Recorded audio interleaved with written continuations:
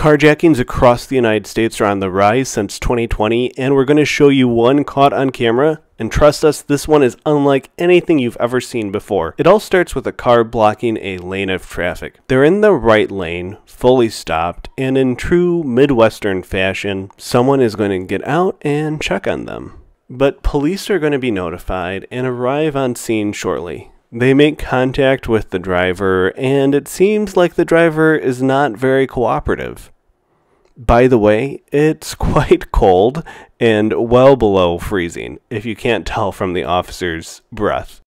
Police ask for help, a second squad arrives, and well, the driver is still not cooperative. Maybe they're thinking they need to potentially force this individual out of the vehicle. And certainly a car blocking a lane of traffic on the freeway is a dangerous situation, as this other MnDOT video suggests.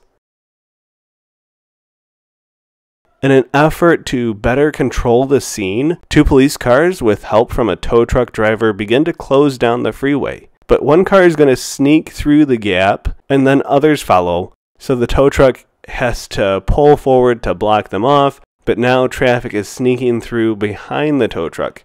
Eventually, an officer gets out and gets one lane of traffic stopped, the right lane, but then the other lane starts coming through.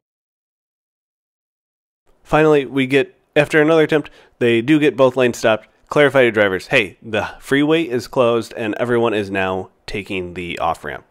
But this is where it gets interesting. The man exits, run across a few lanes on one side, then he's over the barrier, and this happens. And I couldn't believe it, but he's actually up and running again.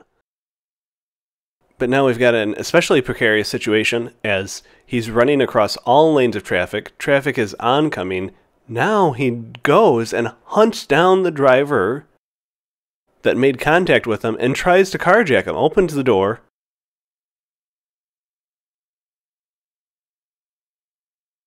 They're able to get him pinned down to the ground, pull him out of the vehicle, get him pinned down. Another driver is going to pull off just to make sure those officers have everything under control. No one else brings you real-world videos from Minneapolis and Minnesota like we do, letting you know what is really happening on the ground. Make sure to like and subscribe so you don't miss out, and as a reminder, the original source for these traffic camera videos is the Minnesota Department of Transportation, and this channel is not associated with any governmental agency.